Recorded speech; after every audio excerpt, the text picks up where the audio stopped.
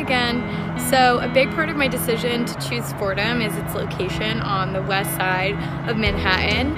And so in this video, I'm gonna walk you through a day in my life as a Fordham student. And for me, each day starts with a walk through Riverside Park with my dog, Banana. So let's go.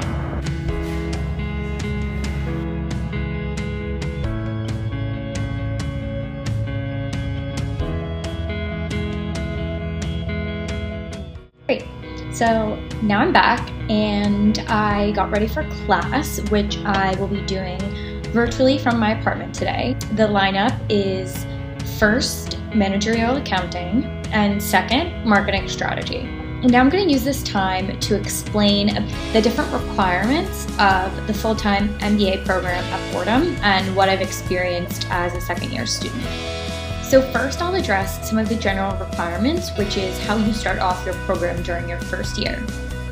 Courses include things like Introduction to Finance, Introduction to Accounting, an organizational leadership class, and an introductory marketing course.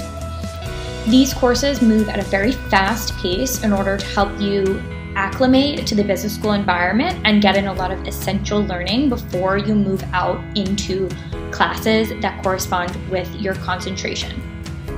So at Fordham, you're able to choose a primary and a secondary concentration. So personally, I've decided on a primary concentration in marketing and a secondary concentration in entrepreneurship. For my primary concentration, marketing, I have already taken classes such as research methods, marketing analytics, and marketing strategy. I started out intending to concentrate in sustainability as my secondary concentration, but as I moved along and my professional goals evolved, I was able to change over to an entrepreneurship concentration where I felt like the courses would better support my personal and professional goals.